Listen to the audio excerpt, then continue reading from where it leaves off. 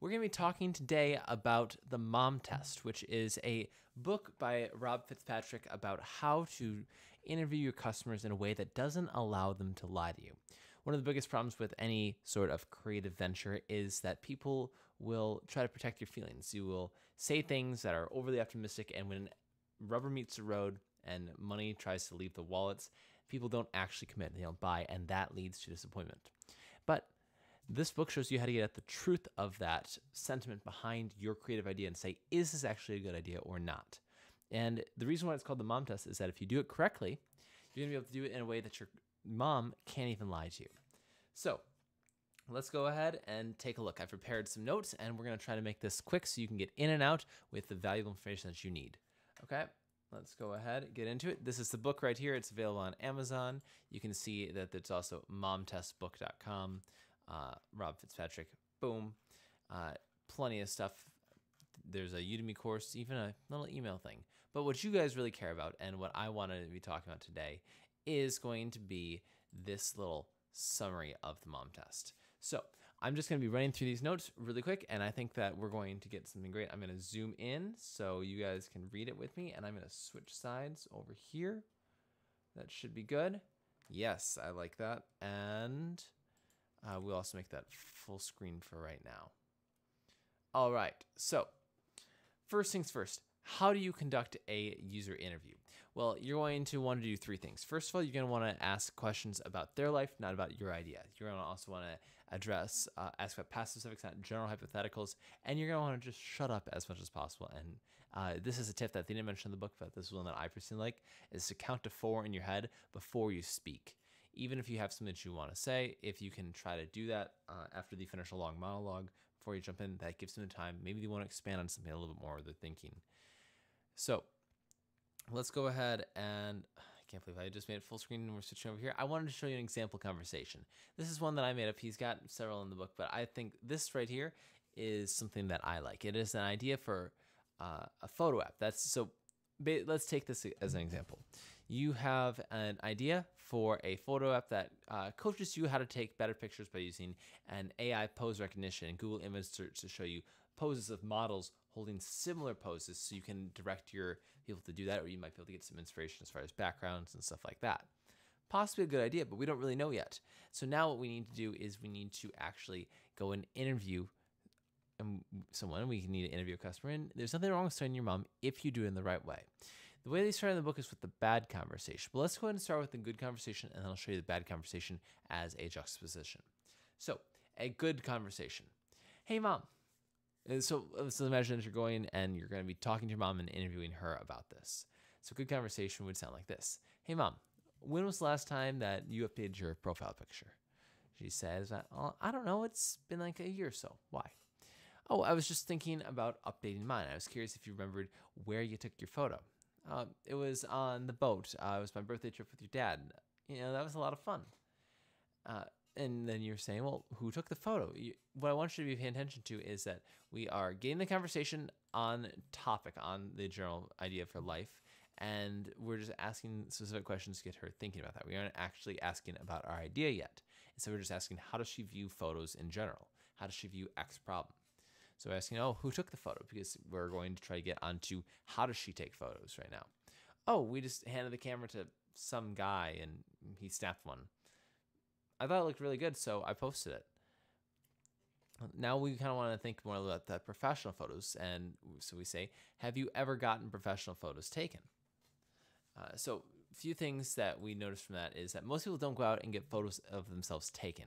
And very often when they do, they don't plan them. It's just kind of dumb luck. That's how most people go about taking photos in life. Very few people will actually go out and do professional photo shoots.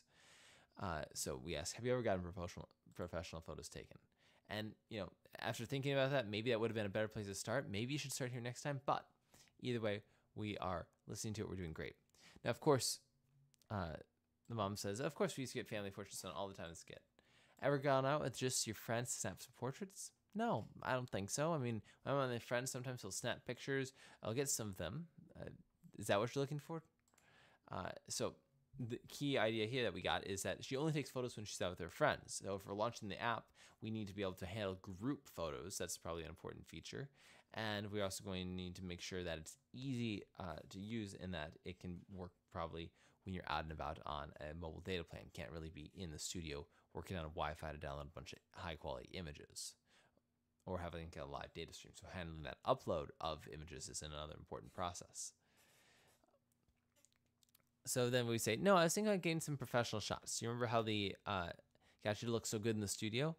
Oh, no, I just kind of sit there and pose. I never really thought about it before. They just give me some instructions and, I sit and some of them look good. I usually order a pack or two.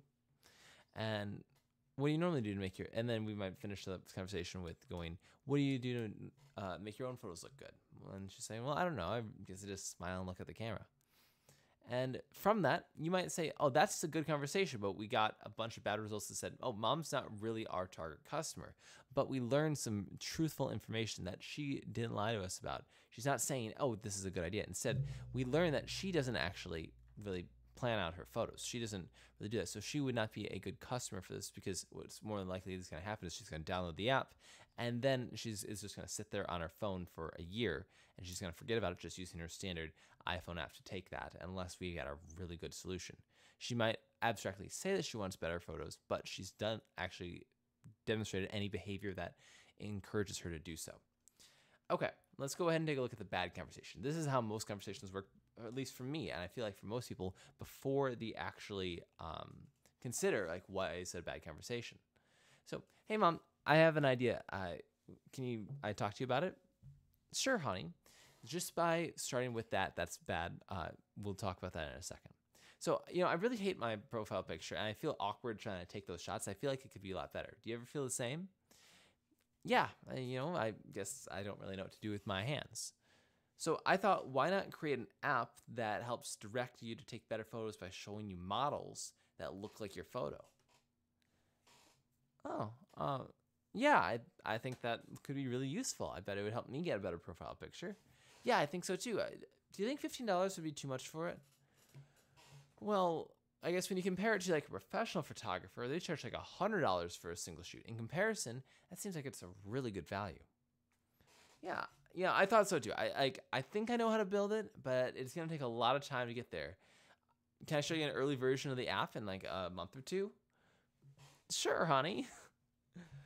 So, few things there is that just by telling her that we had an idea, it automatically activates what Rob Fitzpatrick calls the pathos problem, which is that people are going to naturally want to protect your feelings when you tell them that you've got an idea. People don't want to, make you cry, make you feel bad, damage your ego. They want to keep things amicable.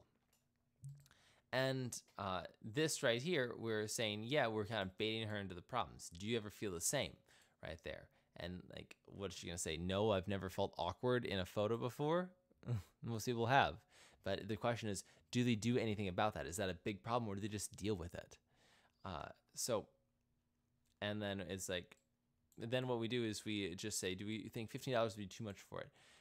And I'm saying, well, yeah, sure, it's in comparison to a professional photographer, but there's also the thing of like, well, it's an app, and like, would she pay $15 for it? She might abstractly say, sure, that she would, but likely not, because if she doesn't pay, if she hardly ever pays $100 for professional shots, she's unlikely to pay $15 for a camera app when she can use your iPhone, and that's what it's in comparison to, the free iPhone app. So, first conversation, we learned that our mom doesn't really care about getting great photos, or she might, but she isn't actively trying to solve for a problem. Instead, she just snaps simple photos with her friends and never really investigates how to get a better shot. That's the key thing, is she is not taking any physical actions to do that. So, she's probably just going to be using that standard camera, and if she was to download the app, she just let it sit on the phone. The second conversation gives us that false positive, because it says, well, she likes the idea, she supports it, she says $15 is a good thing, and if I can make $15 from her, and I could just do that a few thousand times, well, that's $30,000 from 2,000 sales. Apps get millions of downloads. Oh my God, I mean, swimming in cash, right? Well, not quite. So that is the difference between a good user interview and a bad user interview. In a good one, we asked about their lives, not about our idea. We talked about past specifics, like when was the last time you got your professional photos taken, not about generics or hypotheticals of going, would you use this app? And then we tried to shut up as much as possible and count to 4 before speaking, which maybe didn't come across in my narration, but you guys get the idea. So Here's some good questions. Why does this matter to you? How do you solve this problem currently? When was the last time that you did X? And walk me through how you currently solve this problem. Another good one that comes from How to Talk to Users from Y Combinator, we talked about this last week, was what don't you love about your current solution? That's another good one. Investigating, again, specifics and looking for those X. Bad questions. Would you buy this for X dollars? Do you like this idea? Any sort of hypothetical. Is this a really important thing? How much do you like? Would you love this? What features do you think? Which one of these 4 features do you think is the most important one? All these hypotheticals, and most of those seem really good on the surface, like you're getting good solid data, but the thing is that you are going off of people's optimistic future selves rather than their past realistic selves. And that leads to you getting false positives and lies to your face. Not malice lies, but lies nonetheless. So if nothing else, take this away. Avoid talking about your idea as much as possible. You want to hold off and try not to mention it at all. Instead, you want to talk about their life related to the problem that your idea solves. So the other thing is that when you go into the conversation, it's natural to get a few things. You might get compliments, you also might get feature requests, and you also might get fluff. Fluff is just generics and saying, oh, I guess that always happens. Yeah, that never really happens, whatever the statement is. So if you hear a compliment, this is something that you want to say thank you to. That is a red flag, and you're going to want to deflect that and get it back to specifics. That's saying that you're talking about your idea rather than about their life. Unless they're saying thank you for being such a good listener. That's not a bad thing. If you get a feature request, you're always going to get feature requests. Users are feature hungry. I hear this all the time on everything. It's like, oh, we'll do this, going to add this. You don't want to ignore those. You want to write them down, but you don't want to just leave it at that. Instead, you want to actually dig into why they want that feature. The example that they gave in the book, which I think is probably the best one, is that one of the companies that Rob worked for, the author worked for, was building this expensive analytics dashboard for MTV when what they really just wanted was a simple report that said how many people watched their thing that they could email to their entire team to say, hey, we're doing good, guys. That's all. They didn't want a complicated analytics dashboard that took 3 months to build, and that's what the team built. Instead, they just wanted something that said, you know what? We're doing okay. And if they had dug in and said, why do you want this? When MTV comes to them saying, hey, can we get an analytics dashboard? If you said, why do you want the analytics dashboard? And they say, oh, to generate reports. You could have just said, okay, great, and then built that report generator right there in a 10th of the time that it took. So digging into feature requests maybe allows you to find a easier solution that would solve the problem in a better way. And then if you get generic answers, fluffy answers like, oh, yeah, I guess I never really do that, or I never really think about that, or yeah, that sometimes happens to me, then you want to try to dig into the specifics of when was the last time that happened to you. Same if you hear any sort of powerful emotions. Try to get some sort of story out of them and talk about like why that's frustrating to them. Those are really important things. You want to dig into it. You don't just want to move on. So the other thing that you're going to want to do is to push for commitments for right here. So you want to try to get realistic commitments as a measure of how serious they actually are. Commitments doesn't just have to be them buying something. It can be any small sort of reputation that they put on the line or any time that they invest in it. And that could be, if it's a B2B business, it could be saying, oh yeah, let me introduce you to this other person. If they aren't willing to do that, then it's probably not a good sign that they really care about this problem. Another thing that is important is that you go into the meeting knowing what you want to get figured out. You want to be asking questions. Ideally, you have got a top 3 in mind, top 3 learning goals, and you're asking specific questions around those. But you want to be careful when you ask those specific questions and say that you don't want to zoom in too quickly on somebody who doesn't actually have that problem. This is something that I took away, and it's probably my favorite part of this book, is that if you, or the biggest thing I learned is that I'm working on building a fitness app, and their example was if they're talking to somebody whose life priority is just not even thinking about working out, you shouldn't be asking them, why don't you work out? You shouldn't be asking them, or what's the biggest problem with you working out? Because if that's the case, and you try to say, oh, why don't you work out? Well, it's inconvenient. They're going to invent a reason. But the fact is they don't care about it in the first place, and they're never going to buy your solution. So you shouldn't be digging into them because they're not really committed. It's not a life priority. Instead, you should start out broad, say, what are your priorities in life? Or something like, or how do you view fitness? Or how important is this to you? How much commitment do you have around this? And then dig into the specifics of saying, oh, tell me about the last time this happened, stuff like that, before you don't zoom in too fast to a specific topic if they aren't qualified. So the other thing is that you're going to probably have a lot of customers. This is a common problem in startups, and you want to segment that because you could ask those top 3 questions to a bunch of different groups. You could ask it to like, let's take athletes as an example. You have, your people who are showing up day 1 at the gym, never done a push-up before in their life, and then you've got, Olympic Usain Bolt athletes over here, and you got all the spectrum in between, along with probably like specialty athletes of saying like, maybe Special Olympics, and then you also have people who are just like physically active, don't really consider themselves athletes, maybe people doing like chair yoga, all this other stuff that you could possibly do. People in PT. There's a million different segments along that line, and if you don't break that audience up into smaller segments and you try to please everyone, then you're going to end up pleasing no one. You need to please someone before you start trying to just add features on. So the way that you do this is you're going to ask yourself, in this broad group, what are the different subsections? What are their motivations? And an important thing is, do all of them have the same motivation? You want to try to group people by that motivation because you're solving a problem. You own the problem, they own the problem, you own the solution, okay? And you want to try to find people with that problem and figure out how to target them. That's another important feature. You've got the same motivation and the go to similar locations. If you can't find those people, then that means it's not specific enough and you got to start over again, try to break it up into smaller groups until you get to that I know how to target them level. And if you have multiple groups, then you have to figure out which one of them would be the most profitable to start with, and you try to solve their problems first.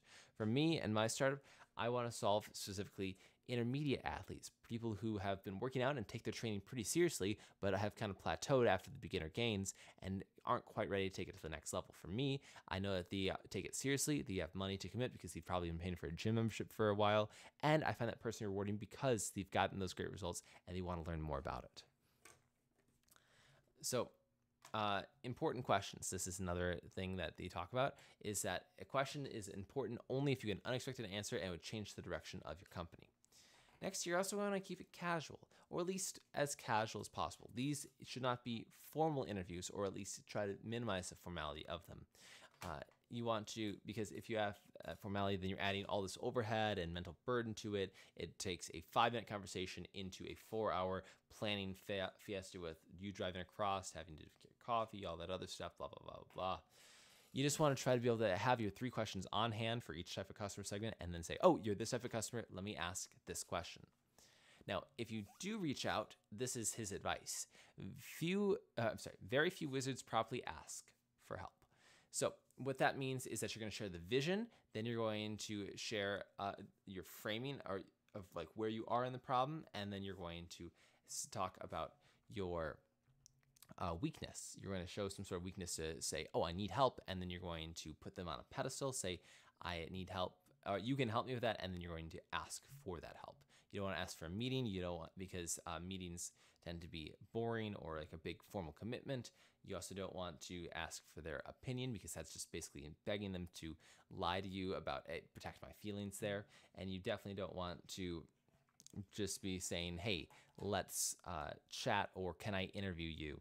It's going way too in that time-wasting formality range where they're going to shut down. Instead, we want to just say really quick, what's the vision? Let's take what I'm doing as an example. Vision. I'm working on a fitness app to help people work out. I'm currently developing it, and I'm looking to help understand how people currently go about finding their workouts. I know how I find my workouts, but I also have a degree and a huge level of experience. I want to see a beginner approaches that problem, and or somebody less experienced approach that problem. And I know that you have been trained for a while, but you haven't done that same degree, and I feel like it would be a useful thing to talk about. Could you help me out? Simple as that. Now, that I could send that out to Reddit. I could send that out to a bunch of different places, and the rejection that I get don't matter. All I need is just 1 or 2 leads, and then from there, I can start asking, do you know anyone else? Are there any questions I didn't ask? All these other things that say, oh, you know what? That one person can turn into 5 others because they have friends who are at a similar level around there, or you might know their grandparent, or whatever it is. But turning one cold lead into warm leads. You want to try to get away from cold leads as fast as possible and try to do warm lead, warm lead, warm lead by asking people to refer you and trying to start groups and join organizations and contribute to those and establish some sort of authority in the space. Next, you're also going to want to take notes. This is probably the last but most important part, is that taking notes is important. You don't want to just do these interviews and learn nothing from them. The important part is that you actively incorporate this and update your beliefs, because if you are discovering that, oh, these user interviews, I'm just going through the motions, I feel like it's important and I'm not really getting anything out of it, then chances are you aren't doing them correctly. There should be something that you are asking important questions, as we already talked about, and you want to be learning those goals. Reviewing your notes is just as important, and the way that he says you should review it is that you should review it with your team so everyone is privy to the information. You don't want to have all of it in your head, and you want to make sure that you talk about key quotes, not just general takeaways, but you want to get the key quotes, the general takeaways, and then you also want to talk about that meta system, saying how are these user interviews going? How can we improve it? What questions can we ask? What are our learning goals around that? So the process is continuing to improve and get better. So let's go ahead and summarize this up with this. How do you prep for your next user interview? Well, first, you just want to answer the question, what do you want to learn from this person? It's really as simple as that. And then if you want to go a little bit further, you have some more time, you're going to say, what are the top 3 questions that you want to ask? And what do you suspect their answers will be? Now, these 3 questions, if you get an unexpected answer, we want to see that our business direction would change. So something like going, let's take the workout product, for example. If I was to say, as a question,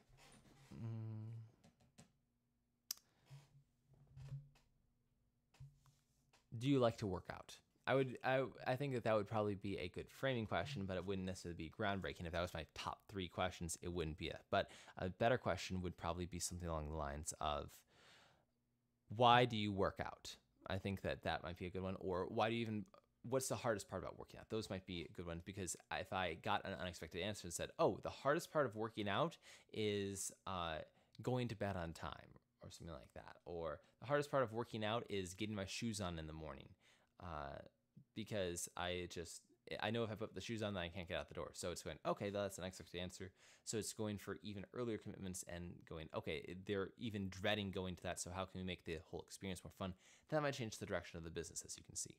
And then if it's appropriate and there's some sort of commitment, like let's say that I've got an MVP, could I have somebody, hey, test that out and then talk to me in a week, something like that. That takes their time, and or maybe I go for like a little pre-sale if I have some premium features. All of those would be examples of commitments. And then finally, let's go ahead and take a look at this, which is answering these questions for your business. Because in the book, and I recommend it for primarily business owners, but they have some nice questions that help you evaluate, oh, is your business on the right track? Are these customer interviews helping? You're talking about, who are your customers? So what are those different segments you can break it into? How do you find each segment? Which one of them are you most passionate and profitable customers? You need to have not just that passion there, but also the ability to pay you, because if you can't get paid, it's not a business, it's a hobby. What would be a sample of a good conversation? This actually was really helpful for me to do this example conversation right here with this app, a photo app. It thought through a lot. Just me going through and trying to anticipate what their answers were, that helped me a ton. I'm saying, like, I got to think through all of this stuff, and I realized, oh, you know what? People are going to probably be pretty passive, and it's likely that somebody's just going to download the phone and no one else is going to show up. Whereas, like, maybe a professional would be a better person to target after this, and then I should probably go out and interview them. Such. But having that, going through and writing a sample of a good and a bad conversation really helps nail these lessons home. And just by following the rules of saying, don't mention your idea, talk about their customer specific life, and try to not just shut up as fast. Try to talk about specifics as much as possible, not just about generals. So saying, when was the last time this happened? That really helps get out good information, even if you're just doing a hypothetical information in your head. Hypothetical conversation in your head. Now, the last one was that if the company fails, what would have most likely killed it, and what would have to be true about the company for it to be a huge success. This is important because one of the things is that businesses don't just rely on one assumption, they rely on many different assumptions being true. And you're basically putting together a hypothesis, and then you are testing that. And you're saying, if it's true, I'm going to make a lot of money. If it's false, then I wasted a lot of time and energy. And that's the risk-reward payoff that you're going. But thinking through what's most likely to have killed it. For my company, as an example, what's most likely to have killed it? Well, people don't want to work out, right? Or if I'm targeting people who just don't care about it, or they're happy enough with their current solutions. Those would probably be things that would kill it. Whereas what would have to be true is probably that I have got a really good user workout database or something like that. I've got really passionate, committed users, and that this fits in easily to their life, as some examples. But those right there are the key takeaways that I got from reading the Mom Test. I recommend you check it out. If you're a startup founder, I think that this is one of those books that you wish that you had read sooner. There are links in the description below, and this has been Get Skill. This has been the review of the Mom Test, and as always, thanks for getting better.